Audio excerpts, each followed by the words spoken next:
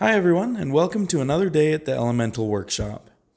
Today we're going to be making some ferric chloride with some pretty easy to obtain products from the store, and then we're going to be using it to etch some steel.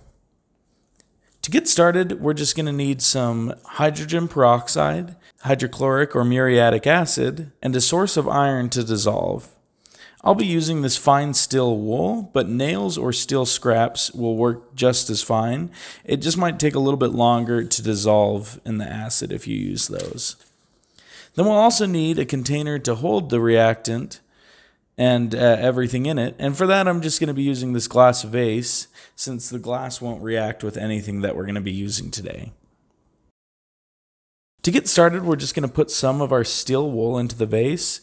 And as I do that, I'm just going to kind of fluff up the steel wool so that it hopefully makes it easier for the acid to get to all of it later. It's also important to note that while the gloves may not be super important for this step, you should definitely be wearing them for everything you do after this point.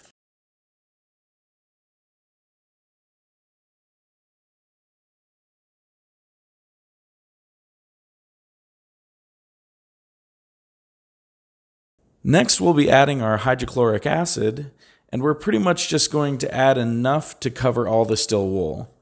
As the acid reacts with the iron in the steel wool, it will form iron 2 chloride, which isn't quite our end product yet, but it is pretty close.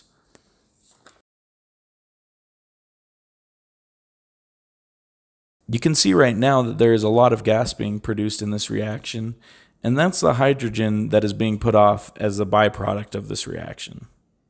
This actually wasn't enough steel wool for the amount of hydrochloric acid that we used, so I needed to add some more later, but I don't have the footage for that. Especially when you're going to be using this to etch steel in particular, it's important that you don't have excess hydrochloric acid in your end product. So you may have to add more steel into the solution to use up the rest of that acid. To tell whether or not you've used up all the hydrochloric acid in the solution, add a little bit of steel wool or steel to the solution, and if it doesn't create any bubbles, then you can tell that it's pretty much fully reacted. It's a somewhat slow process to dissolve even this fine steel wool, so I let it sit for several hours until it all dissolved. The time needed for all the steel to dissolve will be even longer if you used larger pieces of steel such as nails.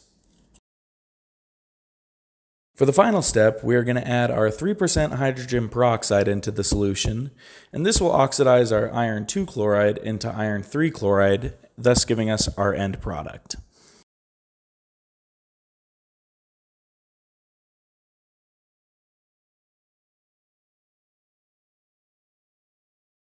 At this point, I really need to stress that you do not add the peroxide to the solution the same way I did.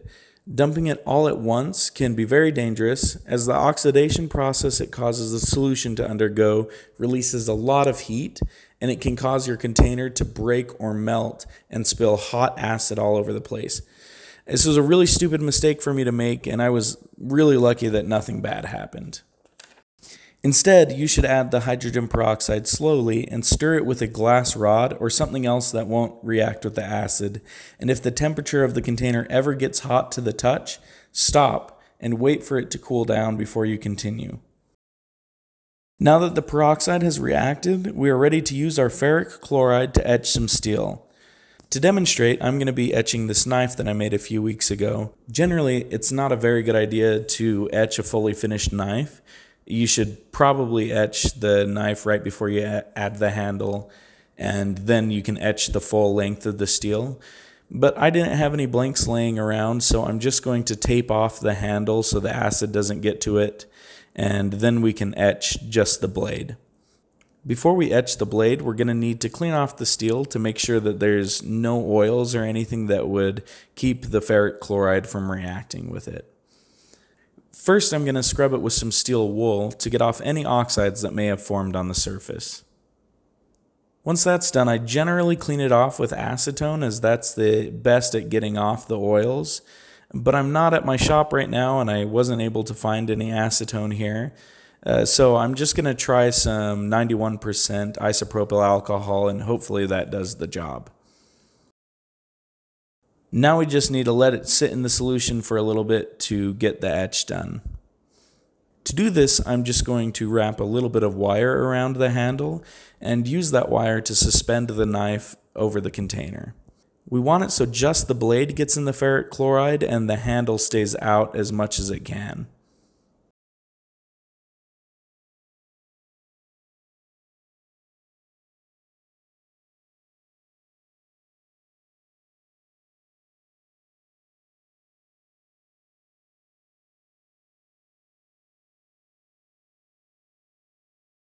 So it turns out the isopropyl alcohol wasn't quite enough to clean the steel well enough to get an even etch over everything. So I had to go back and I eventually found some acetone that I was able to clean off the blade. And after that, the etch took pretty well. The lighting's a little bad, so you can't see it very well, but here's what the knife looks like after the etch. And I generally really like how this looks on the knives, but on this one in particular, I think I might have liked it a little bit more without the etching done. So I may actually go in after and just resand this down, but for the sake of demonstration, this should work just fine. Well, I'd just like to say thanks to all of you again for joining me, and I hope to see you again next week. Thanks!